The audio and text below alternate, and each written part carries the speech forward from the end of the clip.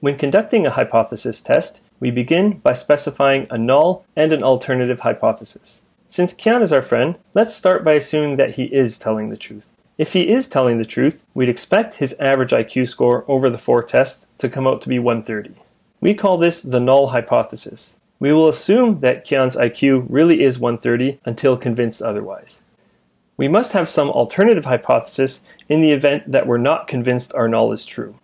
Our alternative hypothesis may be that Kian's IQ score is actually less than 130. This here is what we call a one-sided alternative.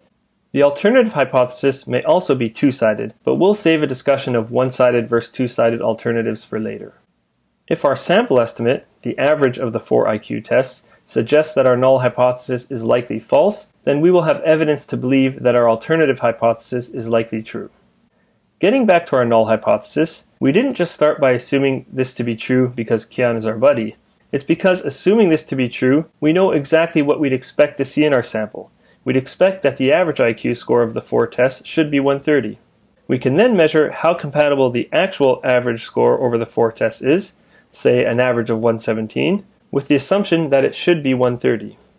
If, on the other hand, we wanted to begin by assuming that the alternative were true, we wouldn't have an exact value to compare his average over the 4 tests to, and we couldn't easily measure how compatible his average of 117 over the 4 tests is to an assumed IQ of something less than 130.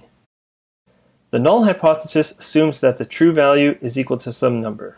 The key is that we start by assuming that our null hypothesis is true, and we will only reject this in favor of the alternative if our estimate is not very compatible with this assumption. We can never prove a null. The null is innocent until proven guilty.